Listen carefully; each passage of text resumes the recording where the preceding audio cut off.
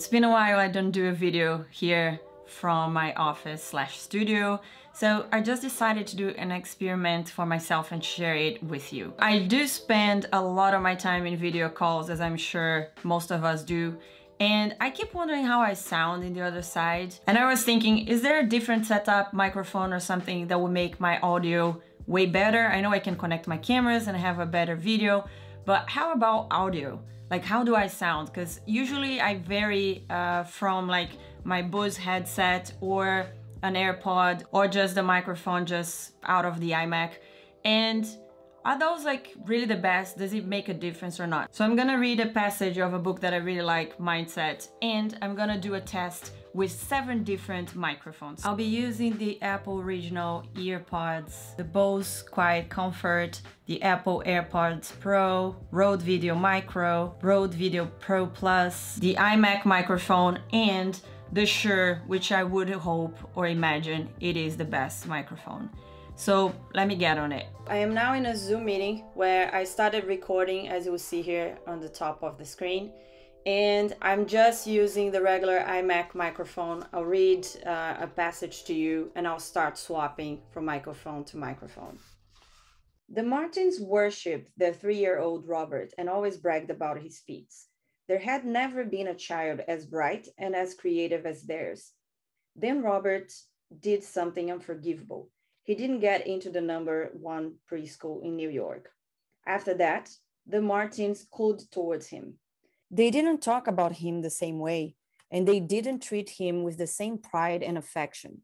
He was no longer their brilliant little Robert. He was someone who had discredited himself and shamed them. At the tender age of 3, he was a failure. As a New York Times article points out, failure has been transformed from an action, I failed, to an identity, I am a failure. This is especially true in the fixed mindset. When I was a child, I too worried about meeting Robert's fate. In 6th grade, I was the best speller in my school.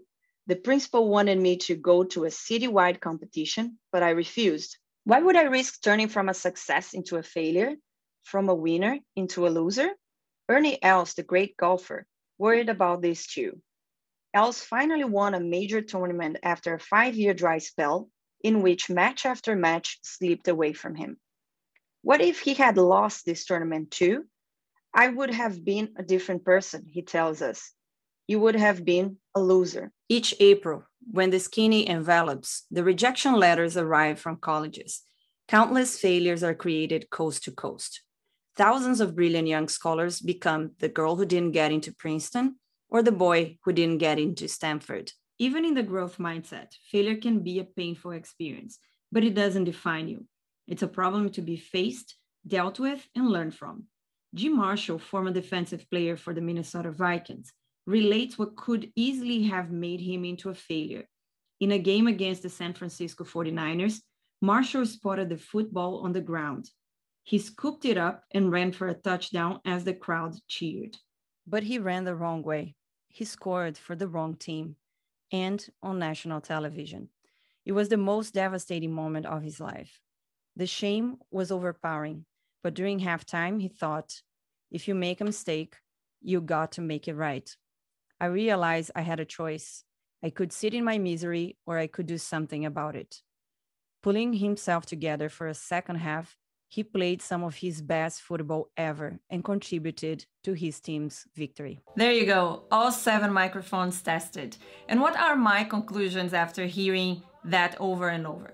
I think overall, if you just really want to get your point across and want to make sure people can hear you on the other side, any of the options would do the job. If we were to classifying like the best and the worst, I would have to say, starting with the worst, that the Bose microphone performed definitely the worst. As a New York Times article points out, failure has been transformed from an action, I failed, to an identity, I am a failure.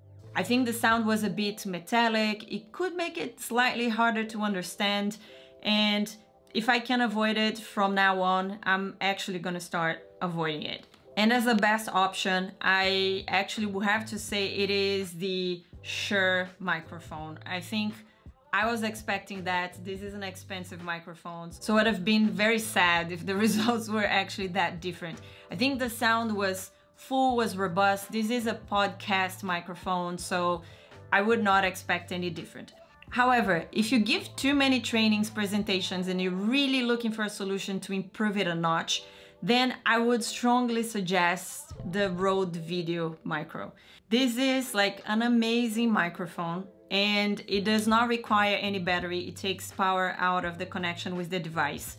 And depending on where you want to connect, you would need an adapter. So if you want to connect to your iPhone and depending on the computer, you're going to need to have this kind of adapter. But without doubt, that was definitely one of the best sounds. It was very par with the most expensive Video Pro Plus, or it's slightly better, I thought. I don't know if it's the difference that I was from the microphone or the settings or something like that, but I did like this a little better. Each April, when the skinny envelops, the rejection letters arrive from colleges. It's a problem to be faced, dealt with, and learned from.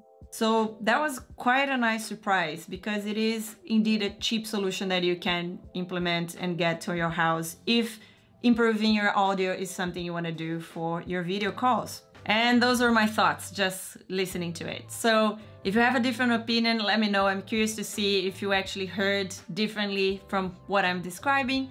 I am no sound expert by any means. I was just trying to hear what sounded best to me. I wanted to do this experiment for a while, kept postponing, and I finally did it. So that's it. I see you in the next one.